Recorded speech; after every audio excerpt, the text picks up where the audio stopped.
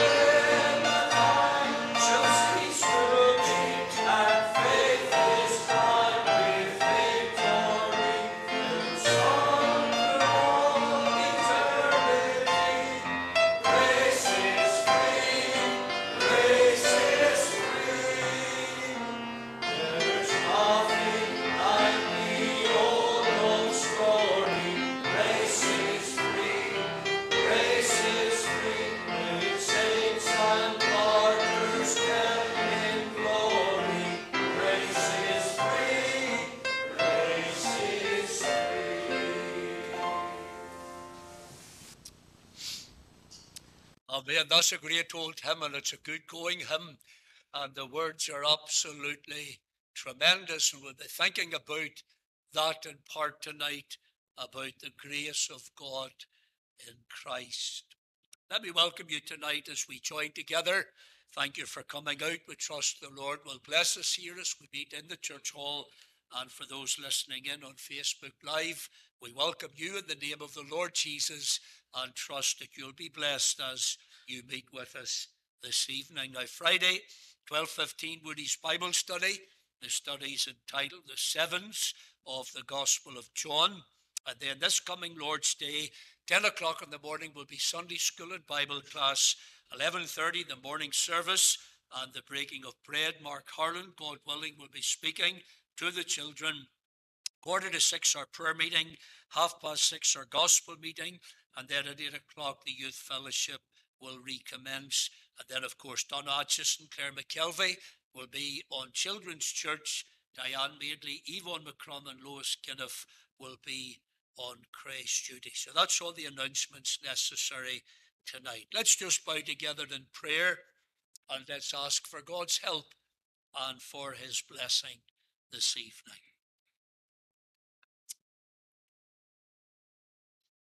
Our God and our Father, we thank you so much for the privilege of meeting together on another Wednesday evening here in this place.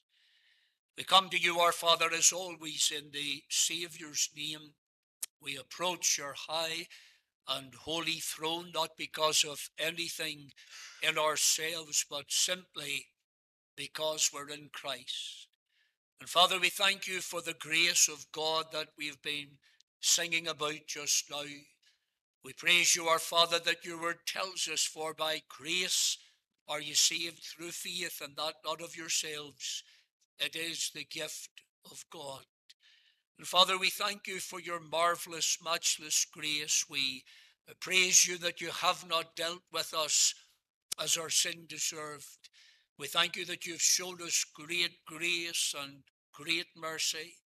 And out of a heart of love, you've reached out to us when we were dead in trespasses and in sins. And yet, our Father, in your wonderful grace, you have transformed these lives of ours. You have given us something to sing about. You have given us a hope for heaven within our souls. You have given us the wonderful blessings of salvation. And our Father, we have everything we'll ever need in time and for eternity in the person of your lovely Son, the Lord Jesus Christ. Father, we thank you for your kindness and goodness today.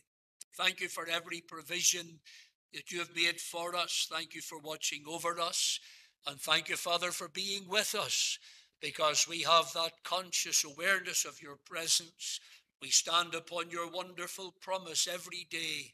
No matter what circumstances come to us, you have said that you will never leave us nor forsake us. Would you bless each one of us listening here this evening, whether in the building or those, our Father, who meet with us on Facebook Live. We thank you that you know every detail about each of us. And Father, we pray that our hearts will be warmed as we come and spend this time together around your feet and around your word. Father, we thank you so much for your word.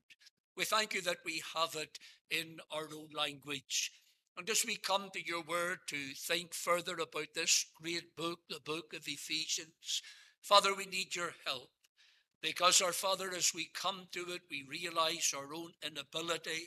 We need the enabling of the Holy Spirit. We need to be able, with the Spirit's help, to open up this wonderful book and to do it justice as together we meet for Bible study and for prayer. So bless each one of us, we ask, and grant to us an understanding heart and a listening ear. And Father, may we, enabled by your Spirit, make every effort that we can to apply your word to our hearts, because we are your people. We live in a strange world, and yet we want to bear a witness to others that our faith in Jesus Christ is a reality, that what we have has been life-changing, and that others can have that too through faith in his finished work on the cross.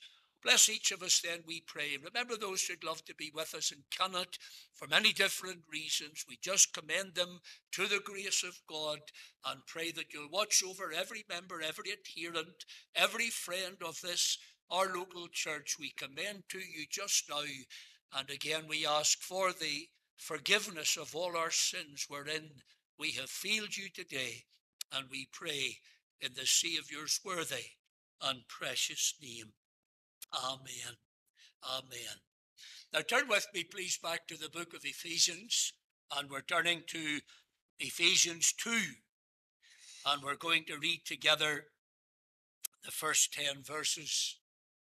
By now, these should be familiar to us because we've read these for a couple of studies, and we'll hopefully get through them tonight and then move on into what is another wonderful passage of Scripture. It almost seems every time you come from one section to another, it's another wonderful section that's worth considering, and there are many of them yet to come in the will of God. But tonight, Ephesians 2 and verse 1 through to verse 10.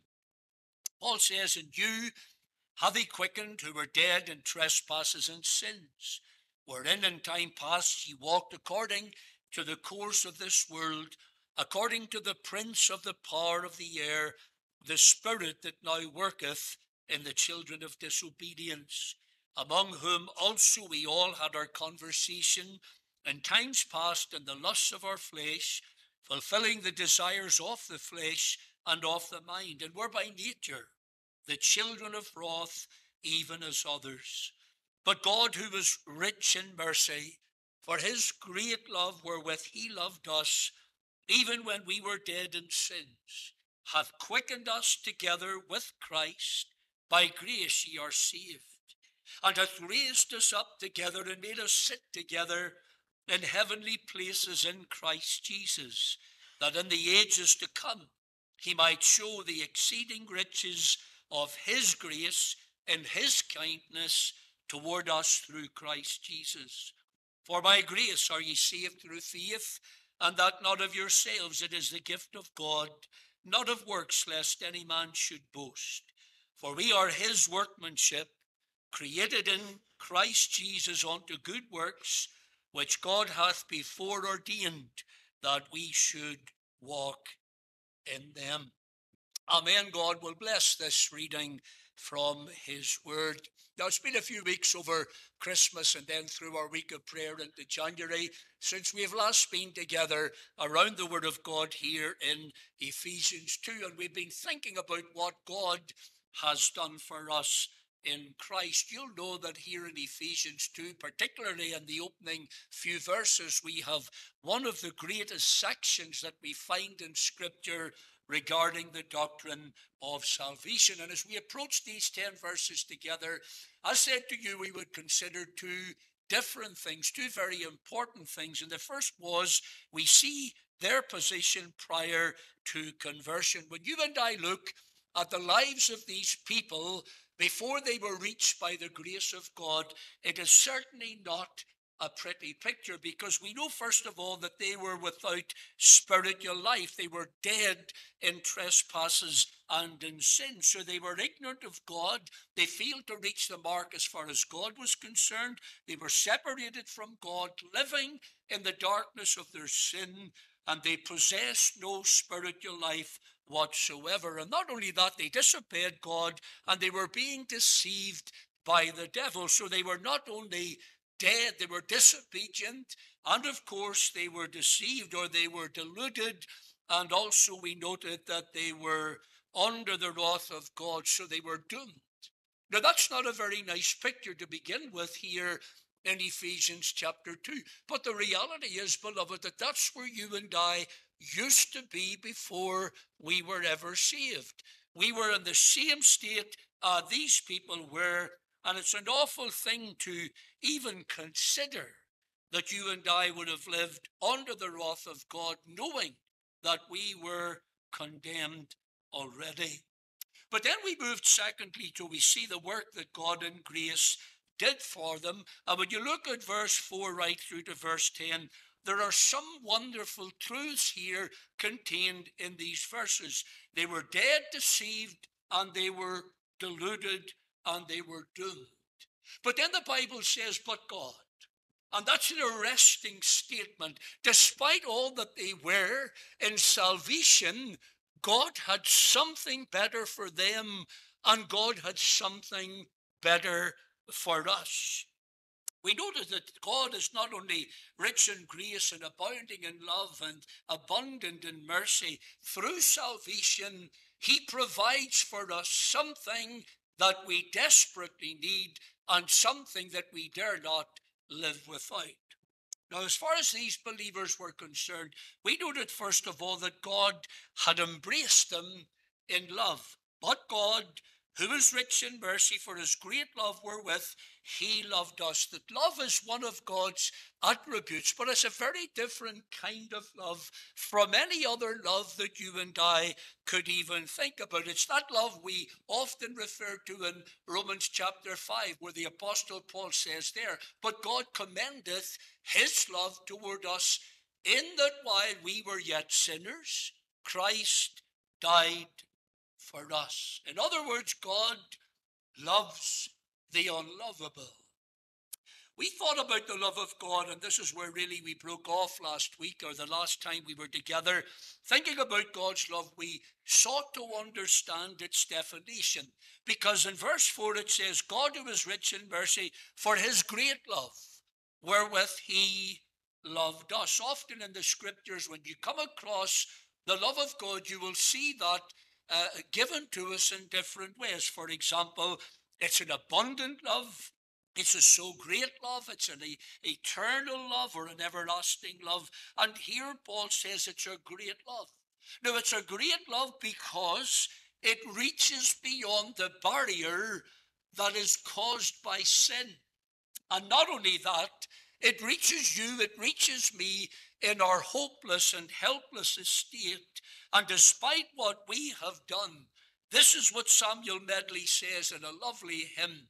He saw me ruined by the fall, yet loved me, notwithstanding all. He freed me from my lost estate.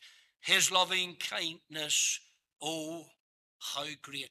What love God has shown you and me as sinners in his sight. We thought about its definition.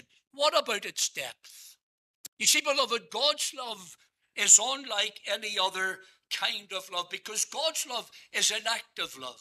You know how sometimes you might see a brother or sister in Christ, or you go around somewhere, you go with your wife and somebody meets you and they shake your hand and they talk about many things, and then, you walk away and say, oh, I just love that brother. But if you say I love and there's nothing substantial at the end of it, it's simply words. Now, if I said to you tonight, God loves you, you would turn around and say to me, but Pastor, how does he display that love? Well, you don't need to be told that, of course, because immediately you and I know the love that God expresses for sinners like us was expressed at the cross at Calvary. For God so loved the world that he gave. It's love in action. And that even what we word so, we've been through John's Gospel on a Sunday night.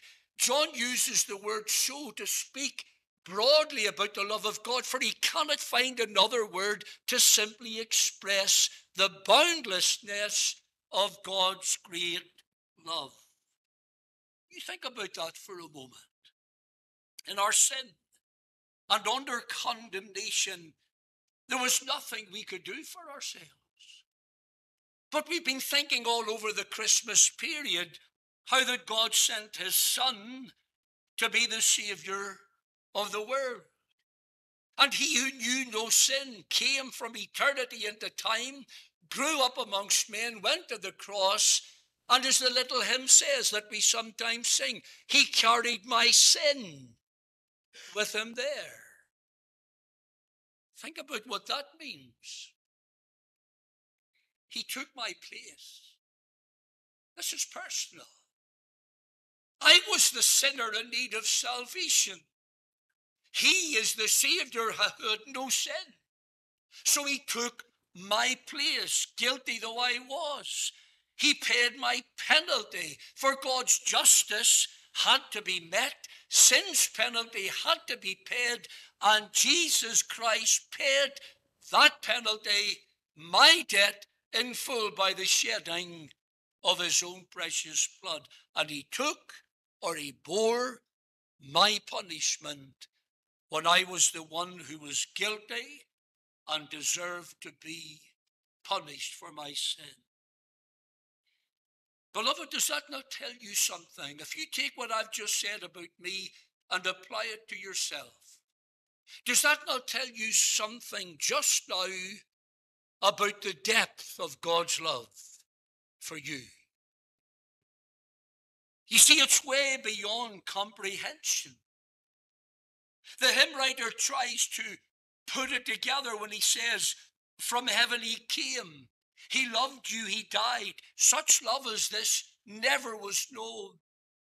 Behold on the cross your King crucified to make you an heir to his throne. A young girl on one occasion was out with her mother, and her mother just instantaneously lifted her, and she carried her in her arms, and she wrapped her in her arms, and she turned around and she said to her daughter with a kiss in the cheek, "I love you." The little girl pulled herself away quickly from her mum, got back on the ground, and she said to her, "I know you do. I know you do." The thing is, she knew it, but she didn't appreciate it. Child of God, I say to my heart, and I say to yours tonight, from the very depth of my being, don't ever take the love of your Heavenly Father for granted. I'll tell you why. He gave the very best he had. He gave the very darling of his bosom to die on that center cross for you and me. God had embraced them in love. Here's the second thing. God had quickened them. God had quickened them. You know, that simply means that by the power of the Holy Spirit, God had made these people alive. He had quickened them. After all, they were dead in sin. The one thing they didn't have was spiritual life, and only God could give them the life that they needed. The word that is used here for quickened, in the original, it can mean to cause to live, or it can mean to make alive, or to give life. That's what they needed. They were dead, Paul says, in their sins. And I said the first time about that particular word, it's not that they were sick. They were dead. They had absolutely no spiritual life, and only God could give them what they needed. And Paul says he hath quickened us together with Christ. Listen to these words in Romans 6 for a moment, verse 3. Paul says on that occasion, "Know ye not that so many of us as were baptized into Jesus Christ were baptized into his death? Therefore, we are buried with him by baptism into death, that like as Christ was raised up from the dead by the glory of the Father, even so we also should walk in newness of life. For if we have been planted together in the likeness of his death, we shall be also in the likeness of his resurrection." What's Paul saying? Simply this: our identification with Christ in his death breaks the power of indwelling sin. And our identification with Christ in his resurrection results in the imparting of divine life. Here's how John Phillips puts it. He says, "Grace triumphed over guilt and the grave, for God reached down into the corruption of death, and he raised us up. You hath he quickened, who were dead in trespasses and sins." God had embraced them in love. Secondly, God had quickened them. Thirdly, God had raised them. For look at how Paul puts this. "But God, who is rich in mercy, for his great love wherewith he loved us, even when we were dead in sins, hath quickened us together with Christ. By grace ye are saved, and hath raised us up together, and made us sit together in heavenly places in Christ Jesus." Now that's very interesting, because Paul is saying to these believers, look, your physical location may be on earth. Your spiritual position is in heavenly places with Christ. They were not there yet physically, but Paul says to them spiritually, they were already there because of their union with Christ. It's as if they were raised to life and then already seated where he is. Now, beloved, that's amazing, because God had not only quickened them, he had raised them to sit in heavenly places with Christ. They were not only united to him, they were exalted with him. You see, that's the lovely thing about God's dealing in salvation. When God saves a man, he doesn't raise him up to leave him in the graveyard. He raises him up and he sets him in heavenly places with Jesus Christ. The fact that Christ has been raised himself and exalted to the Father's right hand, that's not only foreshadowed, but it's guaranteed to every believer in Christ. You say, Pastor, what do you mean by that? Simply this: the believer who is now united to Christ will one day be with Christ and will one day share in his eternal glory. That's what you have ahead of you. Sometimes we live as if we're defeated Christians in a world with all our woes. Friend, listen, this is our locality. We live in the world. We don't belong to the world. One day we're going home. That's why in writing to the believers at Colossae, Paul says this in Colossians 3:1. If ye then be risen with Christ, seek those things which are above, where Christ sitteth on the right hand of God. Set your affections on things above, not on things of the earth. If you and I are believers in Jesus Christ tonight, we're heavenly people. And we're not only heavenly people, according to Paul, in Christ we're already seated in the heavenlies. This world is not our home. I'm sure there are times when some believers make it their home. And because of family, friends, and so many other things, they don't want to leave it. But child of God, this world is not our home. Remember what the Apostle Paul said to the believers in Philippi? Philippians 3:20-21. For our conversation, the word means citizenship. For our citizenship is in heaven, from whence also we look for the Saviour, the Lord Jesus Christ, who shall change our vile body, that it may be fashioned like unto his glorious body, according to the working whereby he is able even to subdue all things unto himself. We're no longer of this world because we've been made alive. Our lives have been transformed. We've already been reminded that we've been blessed with all spiritual blessings in heavenly places in Christ. And one day we are going home to be with him. God had embraced them in love. God had quickened them. God had raised them. And here's the fourth thing Paul says: God would keep them. God would keep them. I wish I had £1 for every time in the course of conversation with workmates before I went into ministry and others that I meet in my family and wider circle of friends. When you talk to them about the Lord Jesus Christ and salvation, and they turn around and they say, oh, I couldn't keep that. I couldn't keep that.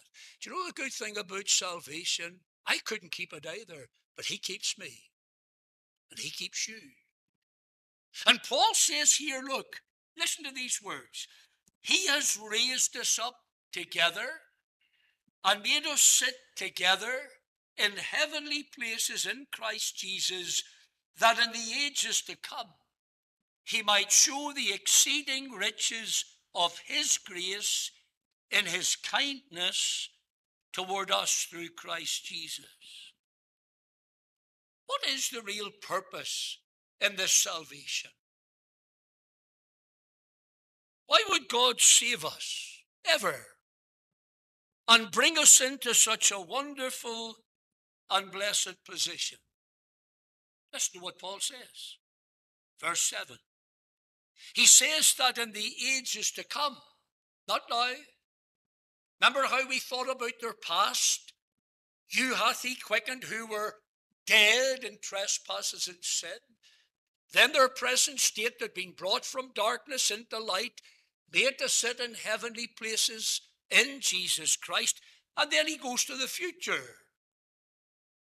Because everything about salvation is about the past that's dealt with under the blood, about the present, how that you and I live in the power of the Spirit for the glory of God. And then the future, the best is yet to come. The best is yet to come. And Paul says that in the ages to come, he might show the exceeding riches of his grace and his kindness toward us through Christ Jesus. Beloved, the God who has been gracious to us, and we've been singing tonight, grace is free. Grace is free. The God who has been gracious to us, who has saved us, blessed us, sealed us, he wants to keep on blessing us. And he wants to continue to pour his grace into these lives of ours. For by grace are you saved. We'll think about that in a moment or two. But you know, whenever God saves us by his grace, it's not the end of grace. It's not the end of grace. Because Paul says in the ages to come that he might show the exceeding riches of his grace in his kindness toward us through Christ Jesus. Do you know what that tells me? That God wants to keep blessing us in the future. And he wants to keep on pouring his grace into these lives of ours. Isn't that amazing? I love the words that John MacArthur uses when he says this. I'm sure those of you who maybe listened to him know that he went into hospital last week, but that's a different story. Here's what he says. He says, from the moment you were saved, and for the rest of the ages throughout eternity, God is unloading on you the riches of his grace. What a statement that is. It's great to turn around and say, Lord, thank you for your grace that has lifted me. But then there's the grace that keeps me. And then there's the grace that awaits me. Is it any wonder it's better on ahead? You think about salvation for a moment and what it meant to these believers at Ephesus. Because God's purpose in saving them was not just to do with time, it had to do with eternity. And God's purpose in saving them was not just to rescue them from hell, it was to prepare them for heaven. And God's purpose is an eternal purpose, because having saved them, having sealed them, he would keep them until that day when they would be presented faultless in his presence. Do you know, whenever sometimes people testify and they talk about their faith and they talk about Jesus and they talk about salvation and then they say, I was rescued from hell. It's only half the story. It's only half the story, beloved. God has rescued us from hell. But God works with us in the light of eternity. God's purpose in saving us is also to prepare us for heaven. God's grace has saved us. God's grace sustains us. And as that great hymn by Newton says, God's grace will one day bring us safely home. But we cannot leave it there. God had embraced them in love. God had quickened them. God had raised them. God would keep them. And here's the fifth thing Paul says. God had a purpose for them. God had a purpose for them. Look at verse 8 for a moment. For by grace you saved through faith, and that not of yourselves. It is the gift of God, not of works, lest any man should boast. For we are his workmanship, created in Christ Jesus unto good works, which God hath before ordained that we should walk in them. I would suggest tonight for many Christians that These two verses here, Ephesians 2, 8 and 9, are as familiar to them as is John 3, 16. For by grace are you saved through faith, that not of yourself. One of the great statements that we have in the New Testament regarding salvation is this one. For by grace are you saved through faith, that not of yourselves. And you see, that was necessary in Paul's day, and that is necessary for our day too, for the simple reason that multitudes of people are trying to work their way to heaven. Paul says, no, for by grace are you saved through faith. You see, beloved, false religions, and it doesn't matter which one you pluck out tonight, false religions has at their very heart the principle that salvation must be earned. I must give, I must be better, I must work as hard as I can, I must do, done. That's what God says. Done. And Paul says it's all of grace, for by grace are you saved through faith. It's not of yourself. Sometimes we dwell in verse 8 and 9 to the exclusion of verse 10, which is every bit as important. But just think of a moment for verse 8 and 9. For by grace are you saved through faith, that not of yourselves. It's the gift of God, not of works, lest any man should boast. You'll know by now that word grace is one of the most important Bible words you'll ever come across. God's love, freely shown towards sinners, is one of many ways of translating this. Here's the thing. Whenever you and I come to read the New Testament message, I'm talking about jumping from the old economy into the new, leaving the Old Testament behind and stepping into the Gospels, you will discover that it's crystal clear that the grace of God has come to us in the person of Jesus Christ. Remember what the Apostle John said, John 1:17, the law was given through Moses, but grace and truth came through Jesus Christ. Now, if you look back at the Old Testament scriptures, there is absolutely no doubt that it is dominated by the reality of God's law. But when you come to the New Testament, it's that of grace. It's that of grace. Now, I understand, and you do as well, that Paul himself was steeped in a religion that made him do. That was his religion. And of course, then Paul himself was saved by grace. And when he was saved by grace and he was sent out as a servant of God to here, there, and yonder, to every art and part where the Spirit of God led him, what did Paul do? He preached the gospel of God's grace. No matter where he went, there were Judaizers, those who maintained that Paul was wrong. That even though the gospel may have been right in a sense, there was something that was desperately needed, and Paul wasn't telling the people, and Peter wasn't telling the people, and Philip didn't tell the people, but they did. And what did they do?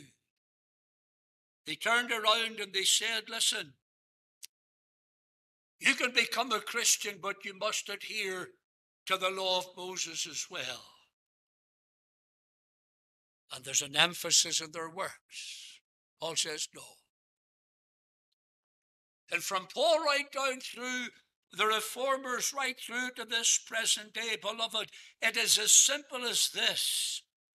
Salvation comes in Christ alone, by grace alone, through faith alone, to the glory of God alone. No extras. And we need to be careful sometimes when we talk to people about getting saved. We can be a little bit like the Judaizers. Oh, yes, you can come to Christ, but you must do. And what we do is we turn the grace of God into a life of legalism, sometimes asking people to do what the Bible doesn't ask them to do. Let God teach them. Let God make them and mold them. Just tell them about the grace of God when they're saved. God doesn't need my help to mold those people. For by grace, grace alone, are you saved through faith. Through faith alone. And Paul makes that clear. And Ephesians 2, verse 8 and 9 makes that clear. Salvation is not something that can be earned. We don't deserve it. It can't be attained by any kind of human activity because it's all of grace. Now you say to me, hold on, Pastor. You suggesting then when a man or woman gets saved, they can do what they like? There are no things that they have to heed to. No, that's not what I said. I said salvation comes by grace alone, through faith alone, in Christ alone. But then listen to what Paul says here. He turns around and he says, for we are his workmanship, created in Christ Jesus unto good works, which God hath before ordained that we should walk in them. As Charles Spurgeon says it like this, because God is gracious, therefore sinful men are forgiven, converted, purified, and saved. It is not because of anything in them or that can never be in them that they are saved, but because of the boundless love, goodness, pity, compassion, mercy, and grace of God. That's why sometimes we sing in our gospel meetings, wonderful grace that gives what I don't deserve, pays me what Christ has earned, then lets me go free. Wonderful grace that gives me the time to change and washes away the stains that once covered me. So there's a work done in salvation by grace alone. But beloved, you will see here that the Apostle Paul stresses, though salvation is all of grace, don't forget it's unto good works. It's unto good works. For we are his workmanship, created in Christ Jesus unto good works, which God hath before ordained that we should walk in them. Now, Paul's not contradicting what he has already said about grace. Salvation is of the Lord. But what Paul is saying is this: if we are genuinely saved, then that salvation will be evidenced in good works. There'll be a change. There'll be the reality of a conversion that lets people know something has happened. Because our lives should show forth to his glory. And showing forth good works are part of God's purpose for us. Verse 9, you will note the word works is negative. You can't have salvation by works. You look at verse 10, you'll see the use of the word works is positive. Because if we are genuinely saved, our faith will work. Our faith will work. Isn't that James's whole argument in that lovely little epistle that we've also been through in the past? Good works tonight will show forth the reality of our faith, the growth of our Christian lives.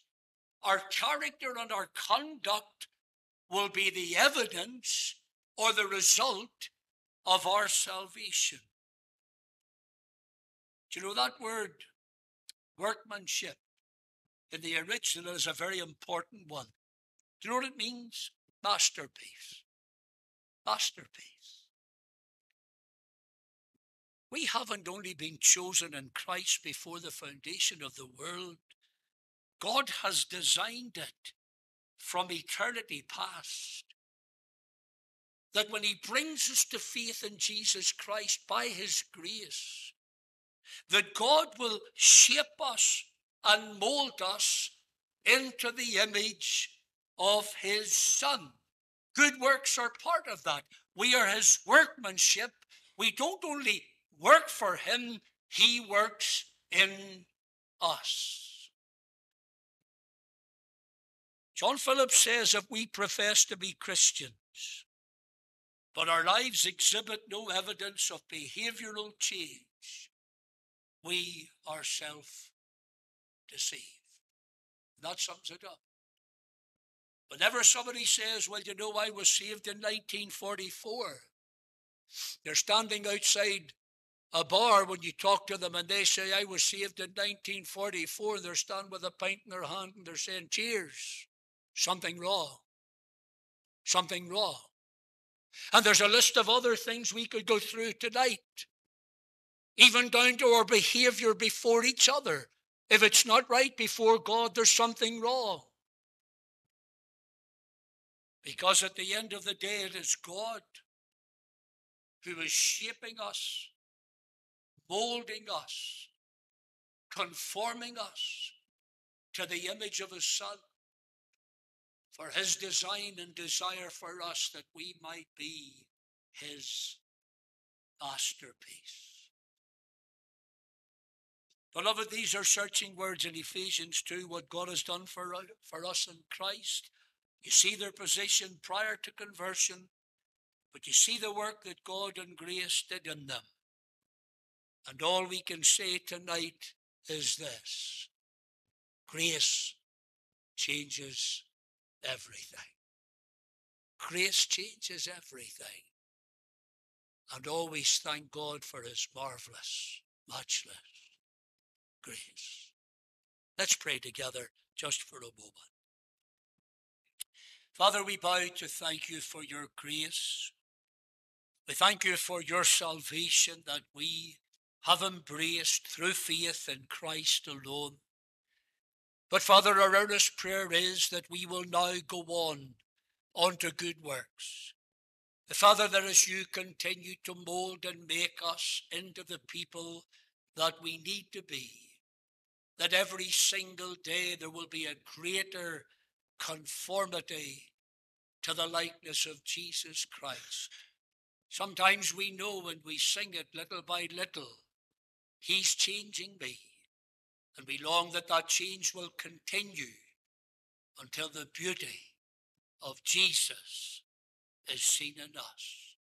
So would you help us to rejoice in salvation, but at the same time strive for a likeness to the Lord Jesus, that others might look at us and know we've been with him and we're going home to him.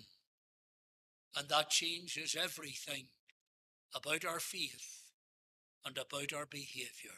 Would you help us be what we ought to be in Jesus' name? Amen. Amen.